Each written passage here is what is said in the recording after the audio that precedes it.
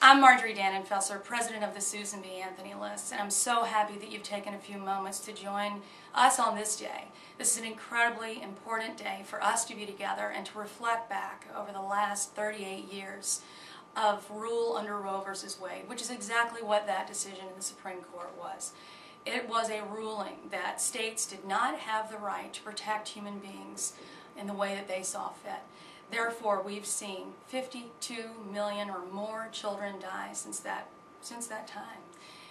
Well, let's just think of the one. Let's think of the one child that was sent here with a purpose, that was loved, willed, and necessary for this world, for our families, for our communities. And what is missing?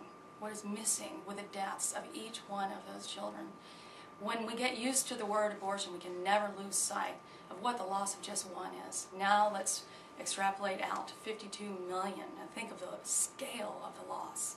And that's why today, men, women, children, families, professionals, people from all over the country are marching in the streets saying it's time to roll back this death-dealing Roe v. Wade decision so that we could begin to protect some of those children. Protect the mothers that have been harmed and injured emotionally, physically, spiritually by their decisions that sometimes they were cornered into.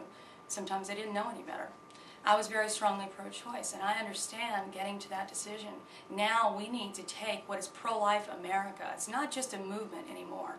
All the polls show this is pro-life America now. It is time for us to flex the muscle that we just flexed in this election and do everything we can in this Congress to protect those human lives. And I'll tell you one thing that would be the most important thing you could do today, whether you're at home or you're marching, wherever you are, is to contact your member of Congress. Say, please co-sponsor and vote for the Chris Smith bill that would roll back all abortion funding throughout the entire federal government. That's what has to happen, and think how minimal that is. All we're asking is to say, don't make us pay for this. We're not outlawing one abortion by insisting that we won't be made complicit in the death of even one child. This, of course, is the promise that this president made when we were moving to the health care debate. So tomorrow night, when he gives his State of the Union message, it should certainly include how he has or has not lived up to that promise. I am here to tell you that he said that he would, and then he didn't. And he fooled America with a phony executive order that said in the health care bill that he would protect unborn life in a health care bill, which made total sense.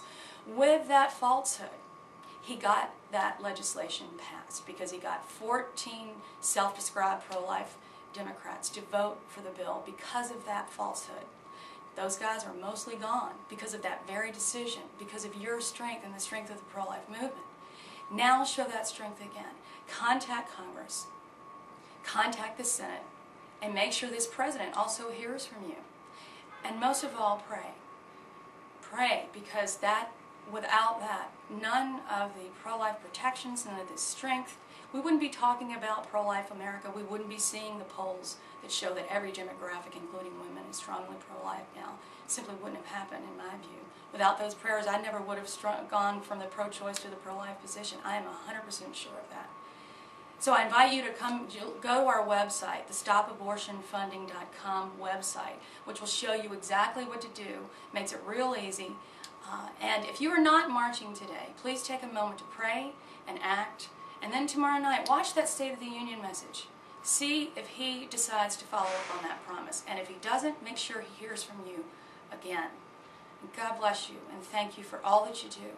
And if you think you've done enough, do 2 times more, because right now is a moment in time that we have not seen since 1973, where we have the momentum, we have the power, have all the ability to save children's lives by stopping the funding of their deaths.